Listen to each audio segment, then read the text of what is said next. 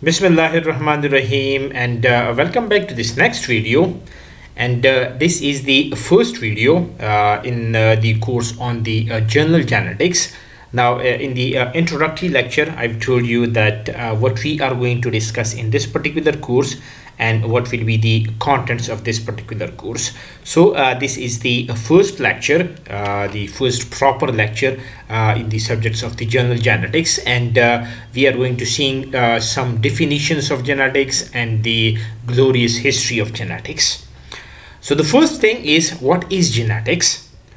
So the genetics is defined in many ways. For example, you can define the genetics is the branch of biology that is concerned with the study of heredity and variation in organisms. This is one definition. You can also define genetics as the branch of biology that deals with heredity, especially the mechanisms of hereditary transmission and the variation of inherited characteristics among similar or related organisms. Now, heredity simply means the transfer of character from one generation to the other generation. And when you talk about the variations, so during the meiosis, in the process of the crossing over, genetic diversity is created, and then that can be transferred to the next generation. You can also define genetics as the branch of biology which is concerned with the study of genes. So this should be a modern definition because you're using this term genes over here. So genetics is the branch of biology which is concerned with the study of genes, like genetic variations and heredity in organisms. So you can define it in many ways, but the core remains the same, that genetics is focusing on the heredity and variation in organisms. If you look at the glorious history of genetics, it started very early because from much of the human history, people were unaware of the scientific details of how babies were conceived and how heredity worked. So initially, in the you can say early history of the human beings, they were not aware of these scientific details. Of course, the babies, they were conceived, and clearly there was some hereditary connection between the parents and the children, but how this connection is working, the mechanisms that were not readily apparent. So if you look at the history, it usually starts with the Greek philosophers. And these Greek philosophers had a variety of the ideas about this heredity and the transmission of characters. For example, like Theophrastus, one of the Greek philosophers, he proposed that the male flowers, they actually caused the female flowers to ripen. This was his understanding of the genetics. Hippocrates, which is also known as the father of medicine, he speculated that seeds, they are produced by various body parts and they are transmitted to offspring at the time of the conception.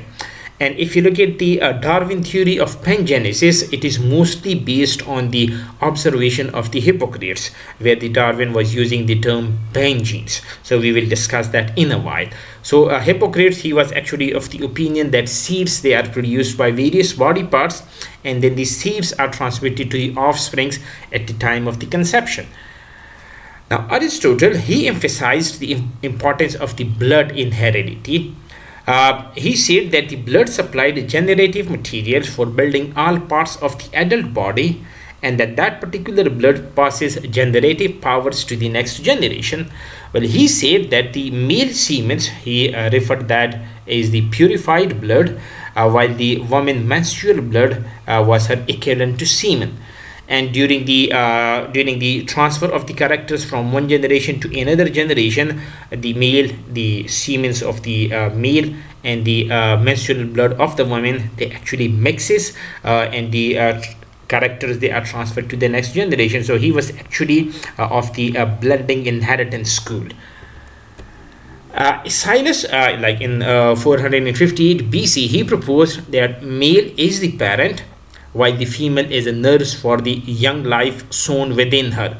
So he was of the opinion that the male is the actual parent. That means that all of the characters that are transferred to the next generation, that is because of the male, and the female is only a nurse. Now in 1700, after the discovery of the microscope, some scientists speculated that they saw a little man, which they called homunculus, inside each sperms, and they form a school of thought which is known as the Spermists. Now what the Spermists believe is that the only contribution of the female to the next generation were the womb in which the homunculus grew and the prenatal influences of the womb, but the female has nothing to do with the transmission of heredity. An opposing school of thought to the Spermist, there was the Ovist, and they believed that the future human was in the egg, and the function of the sperm was only the stimulation of the growth of the egg. Now, Ovist thought that women carried eggs containing boy and girl children, and that the gender of the offspring was determined well before conception. So if the sperm that is going to stimulate an egg containing a boy will be born. But if the sperm is going to activate an egg containing a girl children, a girl will be born in the next generation. So these were two opposing thoughts. The Spermists, they were totally saying that the heredity is because of the males, that means of sperms, but the Ovist had the opposite thoughts. Now, another theory was the Pangenesis theory, which was actually an idea that the male and females formed pangenes. And these pangenes, they are actually the hypothetical particles which act as a bearer of the heritable characters that can be transmitted from parent to offsprings. And this theory of the pangenesis, that was actually postulated by Charles Darwin in his theory of pangenesis. So as the Hippocrates said that seeds are produced in every part of the body, Pangenesis theory was of the opinion that these pangenes, they are produced in every organ. Now these pangenes, as they are produced in every organ, they subsequently moved through their blood to the genitals, and that to the children, and then that to the children. And this is actually the Hippocrates concept which the Darwin produced in his theory of the pangenesis. Now the blending theories, then they come in the early 1800th century, in the 18th century, and this blending theory of inheritance, they actually supplanted the Spermist and the Ovist during the 19th century. Now what this blending theory of inheritance mean is that the mixture of the sperm and egg, they actually result in progeny that will blend of two parents' characteristics. That means that the male and the female, they are equally responsible for the transmission of heredity from one generation to another generation. What these blenders believed is that when a black-furred animals that mates with a white-furred animal, you would expect all the resulting progeny to be gray, which is actually a color intermediate between the black and the white. So they are blending with each other, the black and the white. So all of the progenies, they are going to be gray in color. Of course, this is not often the case, but this blending theory of inheritance, they believed that the males and the female characters, they blend with each other, and you can expect the blending in the progenies. Then come the era of the monk and his piece, the great Mendel. The era was from 1822 to 1884, and Mendel, he actually developed the fundamental principles that would become the modern science of genetics. Therefore, Mendel is truly known as the father of genetics, and I'll tell you in the Mendel's lecture that why his theories and why his experiments, they were of great value to the present day genetics. Now, if you talk about the 18th century, in 1871, the Frederick Miescher, he publishes his paper identifying the presence of the nuclein, of course now known as the DNA, and the associated proteins in the cell nucleus. So from here you can say the classical, or the you can say pre-modern era of the genetics that starts. Now in 1882, the chromosomes, they were discovered by Walter Fleming, and he named them is the chromosomes because they were stained when the cells, they were dyed. So they were giving color bodies inside the cells. So therefore they were known as the chromosomes. Now in 1902, the Mendel research work was rediscovered by three botanists. One was the D. Varys, the other one was Carl Correns, and the third one was Schemark. And they concluded that the heredity information is contained within the chromosomes. Of course, the chromosome, they were being named by the Walter Fleming back in 1882. Now in 1904, the Walter Sutton and the Theodore Boyery, they proposes the chromosome theory of heredity after finding that the chromosomes occur in matched pairs. One is inherited from the mother and one is inherited from the father. So the chromosomal theory of inheritance, or the chromosome theory of heredity, that dates back to like the start of the 19th century. Then in 1905, the term genetics, that was created by the British biologist William Bateson, and the term gene and genotype, they surfaced in 1909. Now the sex chromosomes, they were discovered following the work on the butterflies and the beetle, the works of the great Thomas Hunt Morgan. So in 1910, the US scientist Thomas Hunt Morgan, he was the first to discover a sex-linked trait while studying the fruit fly Drosophila melanogaster, and he said that the gene for the eye color, or the trait for the eye color, that is actually present on the X chromosome, and it was also the first case or the first gene to be traced to a specific chromosomes. So he discovered that the genes, they are present on the chromosome, but he was also the inventor of the sex-linked inheritance, that traits can also be present on the sex chromosomes. Now in 1910, the Nobel Prize in Physiology and Medicine, it was awarded to Kossel for the discovery of the 5 nucleotide bases like the adenine, cytosine, guanine, thymine, and uracil. Then in 1925, it was concluded that the X-ray, they can induce mutations in the genetic material like the DNA and the RNA. In 1928, the famous experiment of the Griffith, the transforming principle, that was discovered in the pneumococcus bacteria. And in 1944, the Avery, McLeod, and McCarthy, they actually proved that the transforming principle, which was explained by Griffith in 1928, that was actually DNA, and DNA is the hereditary material and not a protein as was previously suspected. Then in 1950, Erwin Chargaff, he found that the concentration of the thymine and adenine and cytosine and guanine, they are always found in equal amount in samples of DNA. Now this suggested that A always pair with T and C always pairs with G, because the concentration of the thymine and adenine, they are equal. That means they are, you can say, pairing with each other, and the concentration of the G's and the C's, they are equal, and that simply means that they are pairing with each other. Then in 1951, the clear X-ray diffraction images of the DNA that were captured for the first time by Rosalind Franklin. Then come the era in 1951 and 52, where the Hershey and Chase, they conducted a series of experiments at the Carnegie Institute of Washington in Cold Spring Harbor, and they verified that the genes, they were made up of the DNA, or the deoxyribonucleic acid. Now in 1953, the famous double helix structure of DNA that was revealed by the James Watson and Francis Crick, and because of this great discovery, they were awarded the Nobel Prize in 1962.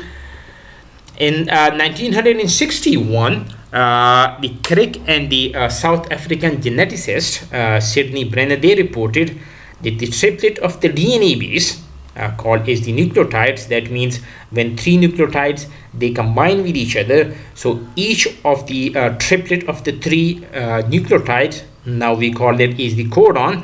So each and every codon that holds the instruction for one of the 20 amino acids that combine with each other to form the proteins. In 1973, the restriction enzymes, they were discovered by Boyer, and he used these enzymes to cut the DNA and splice it into the bacterial plasmids, which was then replicated, producing many copies of the inserted genes. And this was actually the start of the genetic engineering, the discovery of the restriction enzymes back in 1973. That was actually the dawn of the genetic engineering. In 1977, Sanger developed a DNA sequencing technique, which he and his team used to sequence the first full genome of a virus. In 1978, a genetically modified bacteria, they produced the hormone insulin, of course, which is known as the humulene these days. So the E. coli bacteria that was genetically modified to give you this hormone insulin. In 1983, the gene for an inherited disorder, the Huntington's disease, that was mapped to a chromosome for the first time. Now in 1986, the polymerase chain reaction that was, you can say, that was developed by Carey Mullis, and this PCR, it actually allowed the researcher to produce many million copies of the DNA molecule in just a few hours. So you can do a lot of things with these million copies of the DNA then. Now, in 1990, the International Human Genome Project begins with the goal of sequencing the entire human genetic code. And in 1990, the same year, the gene therapy was first time used successfully for the treatment of hereditary immune disorder, which is known as the ADA-SCID, which is actually the adenosine deaminase deficiency, severe combined immunodeficiency. So gene therapy in 1990 that was actually used to treat the ADA-SCID, and of course the treatment that was successful for a very low period of time. Then in 1992, the American and the British team of the scientists, they revealed different techniques for testing embryo which still are in the womb for genetic diseases such as the cystic fibrosis and the hemophilia, which you these days call is the prenatal testing. In 1994, the genetically modified organism, they started to emerge, and the flavor savored tomatoes in 1994, they were, you can say, the first which was available in the US because of their long shelf life. Now in 1996, the GM tomato, which was known as the puree, that went to sale in the UK. In 1996, the first cloned animal, Dolly the sheep, that was born at the Rosden Institute, University of Edinburgh. In 1996, you can say the sequencing of the organism that started, and the Baker yeast was the first non-viral genome to be completed, and that was followed by the genome analysis or the genome sequences of the worm C. elegans in 1998, and then the plant Arabidopsis and fruit fly Drosophila in 2000. Now in 2000, the completion of the human draft genome that was happened, and that was jointly announced by the US firm Celera Genomics and the Human Genome Project. And this Human Genome Project was actually an international public consortium. The full sequence, comprising of about 30,000 to 40,000 genes, that was published in 2003. Now in 2003, the first tropical fish, that fluorescence bright red, that was the first genetically modified pet to go on sale in the United States of America. In 2012, InCode study, they published about 30 research papers describing the active regions of the human genome, including confirmation that human genome contains like 20,687 protein coding genes. In 2013, the US Supreme Court, they ruled out that naturally occurring DNA cannot be patented. In 2018, the 100K Genome Project was completed, sequencing about 100,000 genomes from patients affected by a rare disease or a cancer. And in 2020, following the pandemic outbreak of the COVID-19, the genome of the SARS-CoV-2 that was completed. So this is, you can say, a little bit of the history of the genetics. If you like this video, I hope you will go for the next video as well. And in the next video, I'll be focusing on the applications of the genetics, that why genetics is so important.